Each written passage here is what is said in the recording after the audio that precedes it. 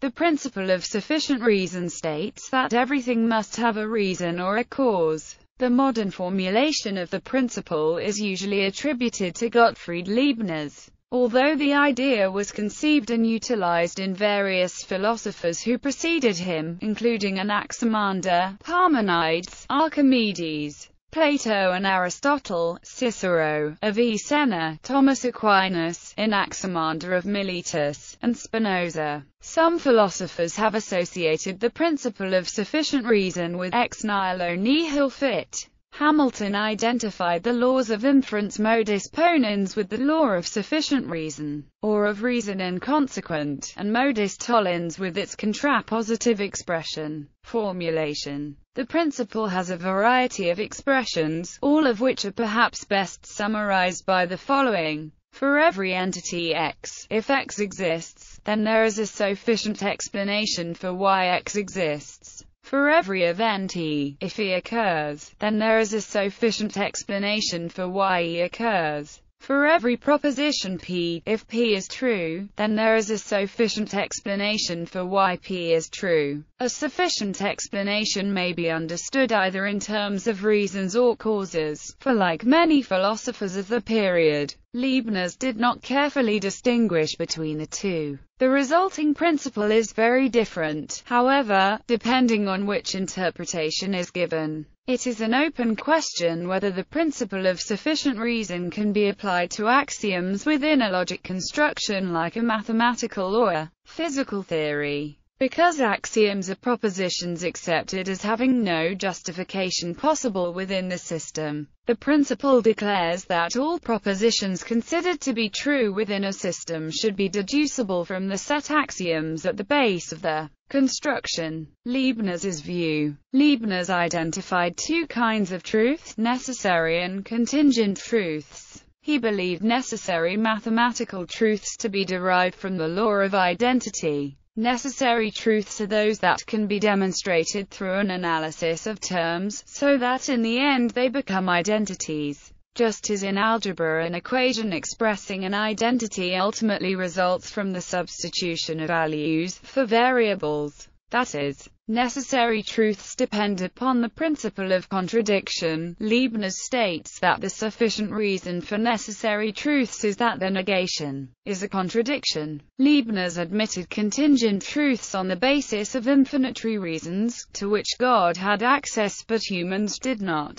In contingent truths, even though the predicate is in the subject, this can never be demonstrated, nor can a proposition ever be reduced to an equality or to an identity, but the resolution proceeds to infinity, God alone seeing. Not the end of the resolution, of course, which does not exist, but the connection of the terms or the containment of the predicate in the subject, since he sees whatever is in the series. Without this qualification, the principle can be seen as a description of a certain notion of closed system, in which there is no outside to provide unexplained events with causes. It is also in tension with the paradox of Buridan's ass. Leibniz denied that the paradox of Buridan's ass could ever occur, saying, in consequence of this, the case also of Buridan's ass between two meadows, impelled equally towards both of them, is a fiction that cannot occur in the universe, for the universe cannot be halved by a plane drawn through the middle of the ass, which is cut vertically through its length, so that all is equal and alike on both sides. Neither the parts of the universe nor the viscera of the animal are alike, nor are they evenly placed on both sides of this vertical plane. There will therefore always be many things in the ass and outside the ass, although they be not apparent to us, which will determine him to go on one side rather than the other. And although man is free, and the ass is not, nevertheless for the same reason it must be true that in man likewise the case of a perfect equipoise between two courses is impossible. As a law of thought, the principle was one of the four recognized laws of thought that held a place in European pedagogy of logic and reasoning in the 18th and 19th century. It was influential in the thinking of Leo Tolstoy, amongst others, in the elevated form that history could not be accepted as random. A sufficient reason is sometimes described as the coincidence of every single thing that is needed for the occurrence of an effect. Such view could perhaps be also applied to indeterministic systems, as long as randomness is in a way incorporated in the preconditions. Hamilton's fourth law: infer nothing without ground or reason. Here is how Hamilton, circa 1837 to 1838, expressed his fourth law in his Lect. v. Logic, 6061. I now go on to the fourth law. Par. 17. Law of sufficient reason, or of reason and consequent. 17. The thinking of an object, as actually characterized by positive or by negative attributes, is not left to the caprice of understanding, the faculty of thought, but that faculty must be necessitated to this or that determinate active thinking by a knowledge of something different from, and independent of, the process of thinking itself. This condition of our understanding is expressed by the law, as it is called, of sufficient reason, but it is more properly denominated the law of reason and consequent. That knowledge by which the mind is necessitated to affirm or posit something else, is called the logical reason ground, or antecedent. That something else which the mind is necessitated to affirm or posit, is called the logical consequent, and the relation between the reason and consequent, is called the logical connection or consequence.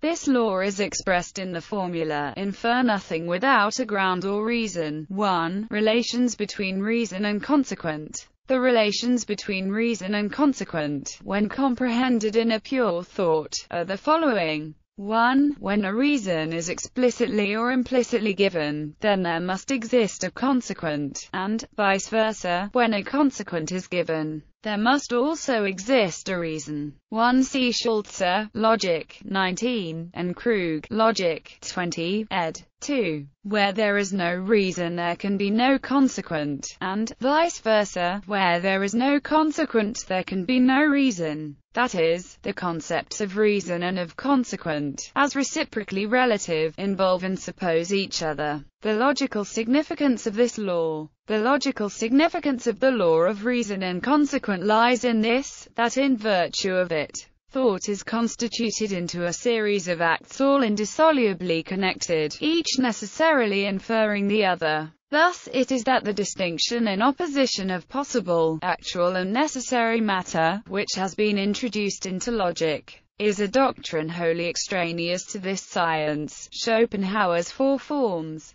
According to Schopenhauer's On the Fourfold Root of the Principle of Sufficient Reason, there are four distinct forms of the principle. First form. The principle of sufficient reason of becoming, appears as the law of causality in the understanding. Second form. The principle of sufficient reason of knowing, asserts that if a judgment is to express a piece of knowledge, it must have a sufficient ground or reason, in which case it receives the predicate true. Third form. The principle of sufficient reason of being, the law whereby the parts of space and time determine one another as regards those relations. Example in arithmetic. Each number presupposes the preceding numbers as grounds or reasons of its being. I can reach 10 only by going through all the preceding numbers, and only by virtue of this insight into the ground of being, do I know that where there are 10, so are there 8, 6, 4. Now just as the subjective correlative to the first class of representations is the understanding, that to the second the faculty of reason, and that to the third pure sensibility, so is the subjective correlative to this fourth class found to be the inner sense, or generally self-consciousness. Fourth form. The principle of sufficient reason of acting, briefly known as the law of motivation. Any judgment that does not follow its previously existing ground or reason, or any state that cannot be explained away as falling under the three previous headings, must be produced by an act of will which has a motive, as his proposition in 43 states. Motivation is causality seen from within. Proposed proofs of universal validity.